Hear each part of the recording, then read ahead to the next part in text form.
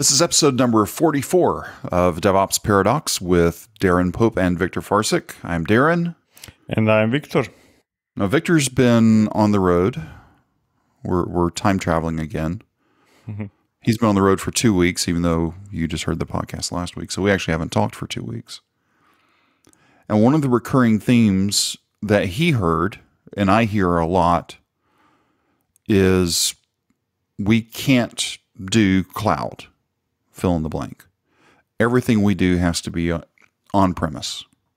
And in today's world of Kubernetes, I'll say it, that sounds pretty insane. So assuming that there is even remote option to go to cloud, I would never run my Kubernetes on-prem. Simply because it's hard. And why would I do that? So let's start with why not pay somebody to make sure that Kubernetes is running? And somebody who knows very well how to do that, like Google or Amazon or Azure, right? Running Kubernetes is not anybody's business or almost anybody's business. Let somebody else take care of that. And on top of that, you don't get all the real benefits of Kubernetes. You cannot scale your cluster when it's on-prem. Assume that you don't have a magic wand and say, materialize more servers, right? So it's not scalable, it's complicated, and just trouble for no obvious reason. The only reason I know of, and we can talk about others later, but the only reason somebody might be able to convince me that cloud is not an option would be Europe, because all cloud providers, all big three, are US-based. And even if their data centers are in Europe, data protection law might not be able to apply European protection laws, because US government theoretically could request that data, even though it's not physically in US. Now, I'm not rambling now between different countries, stuff like that, but that's the only valid reason I heard. I think that's true, and even with whatever happened in California, which is very similar to GDPR. I believe we're going to start seeing more of that in the US. But let's go back one step. We were talking about magically materialize more servers. Yeah. You sort of said that. I did. Now, one thing that I've started seeing recently, which it always things tend to happen in clusters. You drive along, you don't see any red cars, and then all of a sudden you see 3 red cars. One of the clusters I've seen recently, and not a bad cluster, an interesting cluster, is I'm starting to see OpenStack pop its head back up again. And OpenStack gives you that capability as long as you actually have the underlying capacity. Yeah, so when I say you cannot really scale on-prem, it's not true, because both on-prem and any cloud provider have a limited capacity. Nobody can do magic. But I'm yet to see somebody setting up clusters, in plural, on-prem, when they're elastic, and then one cluster gets reduced capacity so that it frees the space for another cluster that needs it more. So you could do it. I just never saw on-prem cluster that is truly elastic. Sorry, clusters in plural. Right. And I think the reason why is, unless you're somebody that doesn't, let's go back to the European or the California rules. You can't use cloud because of paranoia. I'll call it that. Or legal, which sometimes is the same thing. You would have to employ a certain skill set that is probably more valuable right now than somebody that knows how to program COBOL on the mainframe. Because to have somebody that has the skill set that not only does it in a single data center, but if you're a large company, you're going to have multiple data centers, and probably not from a straight DR perspective, but a active perspective. It's going to be an interesting problem to solve, but the skill sets to solve those problems goes well beyond, can you write hello world? Oh, way beyond. Way beyond. There is a small percentage of people who can do that really well. And here comes the problematic part. they're not going to work for you. They're likely not going to work for you. And this is not, I'm not trying, very often I'm offensive, I recognize that, but this is really now, I'm being honest. You're not, most likely you're not getting the top talent, because top talent is working in somewhere else, in Amazon and Google and Netflix. So unless you're one of those, you're not going to get that guy or that people. This is now the part why I like cloud. Actually, you can get those guys if you take it as a service. Absolutely, because with that, you've lost that risk. Usually the answer back to that is, well, this is proprietary to us.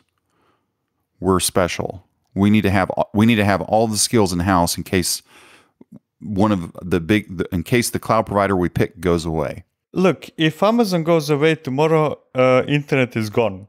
I mean, if Amazon, Google, so if Amazon goes away, there are no more servers, so there is no more internet. If Google goes away, there is no search, so there is no more internet, and so on and so forth. So trust me, if one of those guys go away, you have much bigger problems than whether you know how to set up a cluster.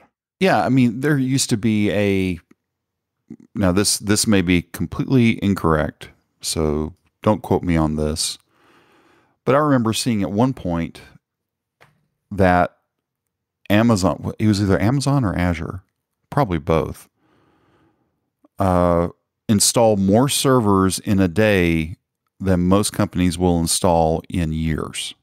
I don't have the data, but I would be very surprised if that's not true. Because they're not buying off-the-shelf servers. They've got custom-built servers. They've got custom-built racks. I know Azure has their,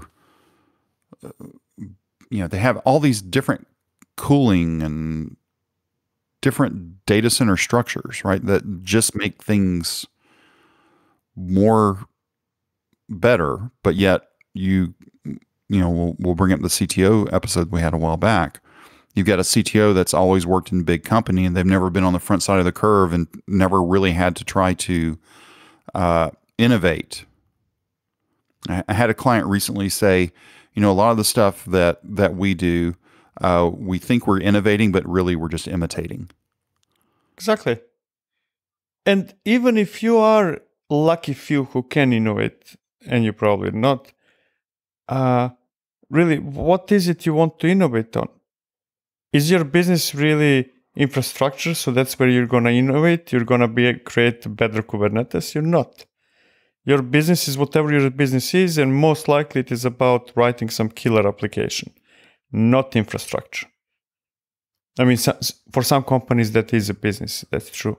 But for most, no. Why would you waste effort and money and everything on something that brings no value at all? Infrastructure is a cost. It's a necessary evil. And the problem is most of the time you can't tell people that is truth. Their answers back will be, oh, it's regulation. We have to have everything on site. Or it's in the U.S., it's a HIPAA law. It's a healthcare issue. Nothing can be in the cloud. So some of those things might be true, but more often than not, they're not. It's just that there is a regulation somewhere, but nobody knows what it is. It's just that somebody interpreted that regulation a long time ago as you cannot be on the cloud. Or you cannot do this, or you must do that. That's rarely the real thing, or at least the real regulation. I mean, how many regulations says you need to be Is there a regulation that says that your data center needs to be up to 200 meters from your office? Is that a regulation? I would hope not. At least I never heard something like that. So your stuff is running on a server somewhere, and that server can be below your desk, 500 meters from it, or 2 kilometers, or 200 kilometers from you. But it's not below your desk, so it's somewhere. And then I hear those things like, my favorite is cloud is not secure. They have no idea what they're doing. Those guys have no idea. We know how to make things secure. That's my favorite. That's just so silly that I cannot even start explaining. I can explain it. You want me to try? Yeah, go ahead. The way we secure our servers is we don't connect them to a network. Oh yeah, you're right. Or we make it so secure that nobody can do anything, including our developers. Yeah, that's true. That is truly secure.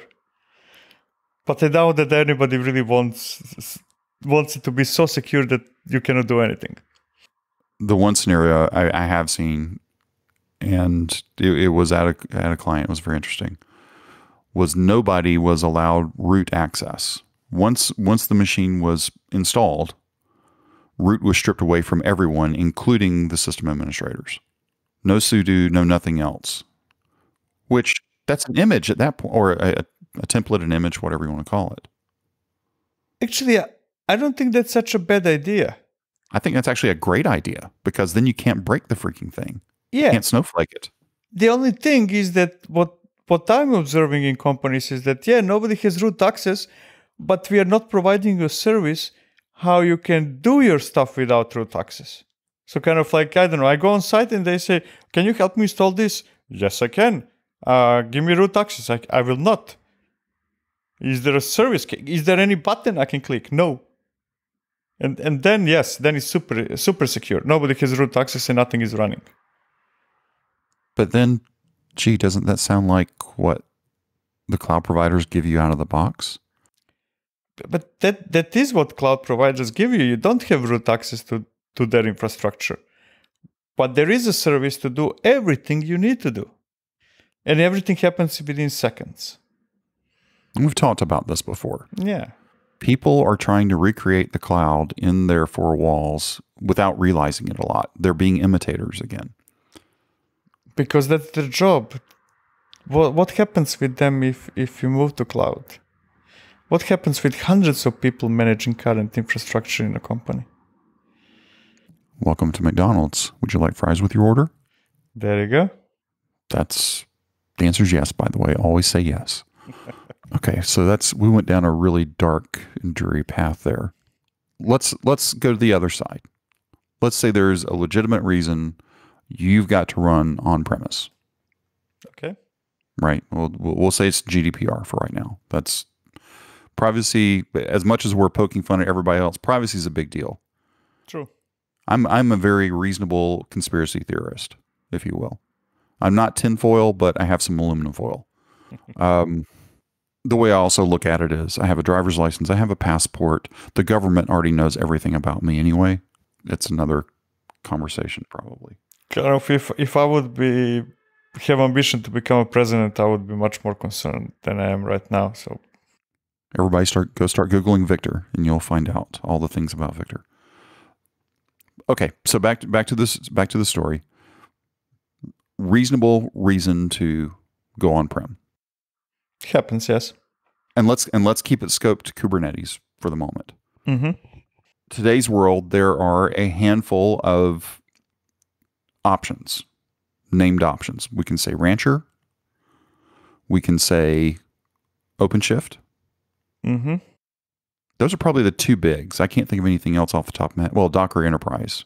I mean, I think that Docker Enterprise is going away. But I mean, all the traditional players are coming back. They after years of ignoring the situation, they're realizing that Kubernetes is here to stay. So I'm seeing now PKS and Oracle and IBM and basically all those who already have established business with companies are now coming back to those companies saying, oh, I'm having a Kubernetes as well.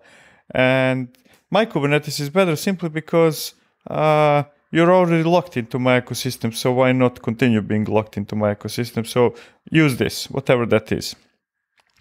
So all those are going, I mean, VMware is also offering something, whatever it's called. Everybody does. And I think that their influence and their usage is going to increase, but I doubt that will increase drastically. The only player that really matters in on-prem today, that's OpenShift, which happens to be my least favorite option. Be nice. I'm nice. Look, I just said least favorite. I didn't start saying why. All right, so I'll ask this question point blank. If you had to do pure bare metal today, Not Kubernetes. If you had an application that was either going to go on bare metal / virtual, or you're going to put it on OpenShift, which would you pick? OpenShift. Okay. Saying it's not that bad. It's just your least favorite. It's your least favorite. Yeah, and it's not because it's better or worse. I mean, we can discuss that as well. But more is because it is the one furthest away from Kubernetes API. That's my problem. It's not about quality. It's about how far or close you are to Kubernetes API. Right. There are some abstractions that seem a little strange. My words, not Victor's. It's not even about being strange. It's about being different. And the main reason why I like Kubernetes is not because it runs containers, but because I acquired some Kubernetes skills, and they're almost equally useful everywhere, except in OpenShift. So I need to invest a lot of time to be able to do the things that I already know how to do, or the other way around. It's more about me being lazy, not wanting to learn the same thing twice, than about quality. Yeah, I think with the move towards, we'll call it Kubernetes right now, because I don't want to just say containerization, because we talked about on the Kube API episode that containers is just one part of what Kubernetes can do for you. Yeah. But as people move towards Kubernetes, people are having to reskill themselves, or not, as the case may be in a lot of places. C-Level said we have to do Kubernetes. Okay, we're going to do Kubernetes. I think one of the big things in today's world, and I see this every once in a while, not very often, it's like, oh yeah, so we've got to run on-prem and we're just going to use the baseline Kubernetes from the Kubernetes project. We can't afford, we don't want to pay for any kind of support. Is that a bad idea or a good idea? Paying for support, I think, is a good idea. I mean, I was very much against it in the past, but I work with so many big companies that kind of, that's peanuts money compared to how much trouble you can be in without it. So I'm not against support. I'm not even against of enterprise, something on top of open source. That's all good. Yeah, so why not? I mean, if you're talking about thousands of people working in a company, why not pay support and worry a bit less? As a matter of, I mean, in a way, going to cloud is also getting somebody's support, which is either answering your questions or giving you some service or something like that. So I'm perfectly fine with that, assuming that you are big enough that makes sense. You know, if you're having a 10 people company, you're not going to buy support for everything. Well, you touched on it right there. If you go cloud, a lot of the arguments that we're talking about just sort of magically either go away or change in a different direction. Now, instead of having to pay somebody to manage my servers, it's just part of the API call. But that's kind of, I would actually say that big part of the reasons why you want to go cloud is the support. And the reason why it works so well and you rarely use it is because they know exactly what you have, because it's their service. I'll take it one step further. It's their business. Exactly. I mean, you know, it's business of, when you have a vendor on-prem, it's their business as well. The problem is that when you're on-prem, then you're having random things that nobody really knows how to solve from outside your company. So support might be a bit less effective, or a lot less effective, when you're on-prem, because whomever is giving you that support doesn't know what you have. Well, I think with the on-prem, just because you have support, you're still the one operating it. Exactly. Versus cloud, they're supporting it and they're operating it. Exactly. As long as it's a real service. That's if you've taken and built from, we'll use AWS. If you've taken and built a bunch of EC2 instances and you used kubeadm to install Kubernetes, well, number one, you did it wrong. Number two, you've put yourself and your company into a corner. Yeah, and AWS is not going to help you with that at all, just to make it clear. Because They're going to help you with EC2 instances because that's what you're using. They're not going to help you with your Kubernetes problems because that's out of their SLAs. And at the end of the day, why would you even use kubeadm to run Kubernetes cluster in AWS if you get, without additional expense, you get a service that they are managing or very small increment? Actually, AWS is not even a good example because, but let's say Azure or Google, not only that you're getting it for free, actually running a Kubernetes cluster as a service is cheaper than running your own because you're not paying for control plane. But even in AWS, where you're paying for the control plane, it's 150 US a month, roughly. Yeah, it's not much. It's not much. I mean, that won't even buy sodas for your crew during the week. The only thing problematic with that is that in AWS, it limits you to which options you have on a table. So for example, in Google, I can say, maybe I want to run 2 huge clusters, or maybe it makes more sense for me to have 100 small clusters. Let's say give each team a cluster. Now in AWS, I would not likely make that decision because of that additional cost of control plane. So I'm incentivized to have shared clusters instead of smaller individual clusters. Right. Okay, let's come back from cloud and go back to on-prem. I put us there and now I'm pulling us back. So we're on-prem. We're running a vendor-supported version of it. Mm-hmm. I have my people that I have trained to operate it. Mm-hmm. They've built up their skills to a point to where they leave. They leave the company? They leave the company because now they can go somewhere else and get more money. Now, me as a business owner, I'm stuck. I'm having to rehire and trying to get somebody to help out. Now, at least I've got support. But I'm going to not be kept up to date probably for a long time as I'm onboarding somebody to take care. I mean, there's these risks that people not playing the long game just don't see. First of all, you would have much bigger problem if people leave that were in charge of something that is very specific to your company. People leaving that were in charge of your Kubernetes stuff, that's relatively easy to replace as long as people want to work in your company and you're willing to pay for that people. And that's one of the big advantages.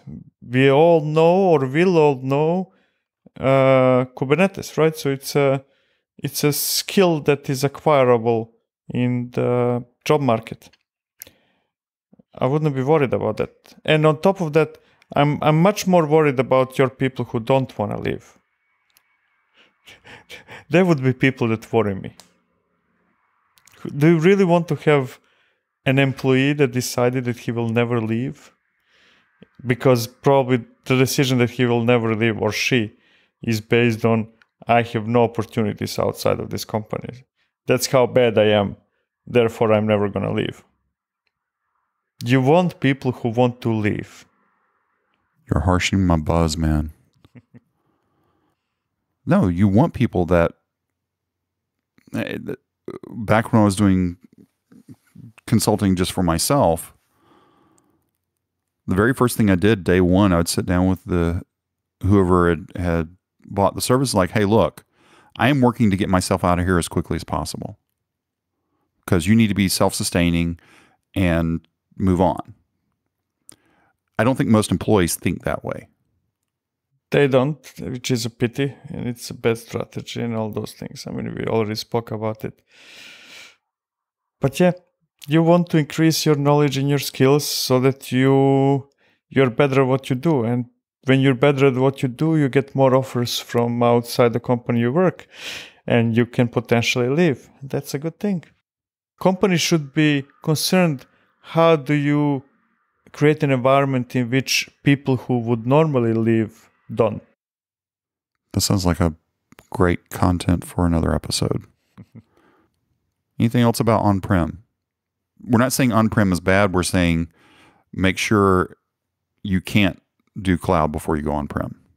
A good thing about being on-prem and moving to Kubernetes. So what I'm going to say next applies only if you're moving to Kubernetes on-prem, is that you are moving to operating things through a standard API, and going to somewhere else shouldn't be a big deal.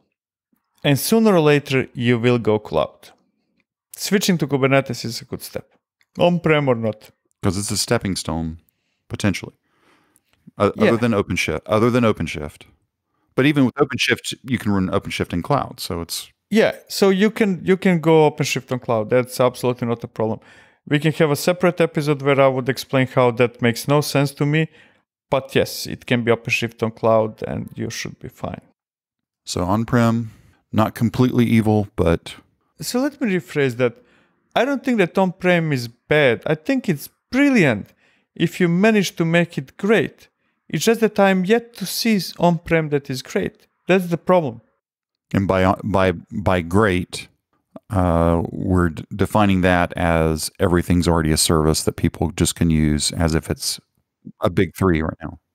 The definition of anything being great is always yes, because when I compare it with something truly great, this is great as well. So what is our reference for greatness in infrastructure? That's Amazon, Google, and Azure. That's a reference. So when I say you're doing great, that means that you're doing all the things or most of the things that those providers are doing just as good or better, limited to the features that you need, because you will never need everything that Amazon offers or Azure, right? So that's great. So you as infrastructure department, you're providing just as good service as they are and just as cheap. That's another episode, man, too. Oh, yeah. Because people think, well, how do I do this? So let's go read an ITIL book. Let's go find a book from the 80s. No, just open up aws.amazon.com or go open up cloud.google.com. That's what you need to do. You know that you're doing great as infrastructure department in your company if nobody calls you on a phone, nobody opens a Jira ticket, nobody asks you to create something that is just happening. You are kind of just creating new services. Let's stop because I'll keep going on there. Oh my gosh. All right. If you're listening right now via Apple Podcast or Spotify or wherever, and you can subscribe, go ahead and subscribe and leave a rating and review. All of our contact information, including Twitter and LinkedIn, can be found at devopsparadox.com/contact. And if you'd like to be notified by email when a new episode is released, you can sign up at devopsparadox.com. The sign-up form's at the top of every page. There are also links to the Slack workspace, the Voxer account if you want to leave us a voice message for a question or comment, and also how to leave a review in the description of this episode. Anything else about on-prem? You do it if you can. Run away if you can't. Make it as good as it should be. Make it as good as it should be. Make on-prem great again. Oh yeah, there you go. I don't know. There's a certain tipping point where on-prem's pulling things out of cloud and bringing them back on-prem makes financial sense.